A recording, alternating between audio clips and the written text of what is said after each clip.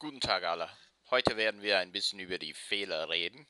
Today we will talk a little bit about the cases, and we're going to talk specifically about three cases in German: the nominative, accusative, dative, and we're going to do some examples to kind of show you how they change. So the first thing you should know is what makes something nominative or nominative. If it is the subject of a sentence, it is considered in German to be in the nominative case. Or if it comes after a form of the verb sein, which means to be, and that form can be any conjugation of it, such as bin, bist, ist, sind, seid. There are a couple other verbs that also indicate the nominative as well. What makes something accusative? If it is the direct object of a sentence, oder das direkt Objekt, es ist accusativ, it's accusative. Or if it comes after the prepositions durch, für, gegen, ohne, which are all accusative prepositions. It's dative if it is the indirect object of a sentence, a noun that is, or if it comes after aus, außer, bei, mit, nach, seit, von, zu, and these are dative prepositions. So let's take an example here. Ich kann mein Haus nicht sehen. I can't see my house. In this particular case, the underlined word house would be accusative because it is the direct object of a sentence.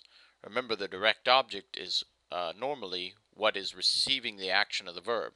In this case, what cannot be seen is the house. Wo ist der junge Mann? Where is the young man? In this sentence, Mann, the underlined noun, is a nominative because it comes after a conjugation of the verb sein, which is ist. So it is nominative. Das ist nicht für meinen Bruder. In this sentence, Bruder is accusative because it comes after an accusative preposition, für, making it effectively the object of an accusative prepositional phrase. Ich kann dem Mann meinen Kuli geben. I can give the man my pen. In this case, Kuli is the direct object, and the indirect object is the man. Remember, the indirect object is to whom or for whom something is given or done. So it is accusative, and you can see that by the ending on the possessive pronoun mein, which is meinen, because it is a masculine noun, der Kuli. Kam aus dem Haus. He came out of the house. In this case, house is dative because it comes after aus, which is a dative preposition, making it the object of a dative prepositional phrase. Die junge Frau war sehr nett. The lady here is the subject of the sentence, so therefore this noun is considered to be in the nominative case. Die junge Frau war sehr nett. Ich werde die Jacke anziehen. I will put on the jacket. In this case, jacket is the direct object, so it is accusative case. It is what is being put on. Ist das von meiner Oma? Is that from my grandmother?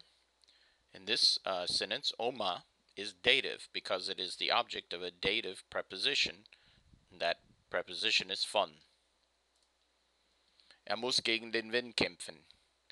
Again, this noun is accusative because it is the object of an accusative prepositional phrase beginning with gegen.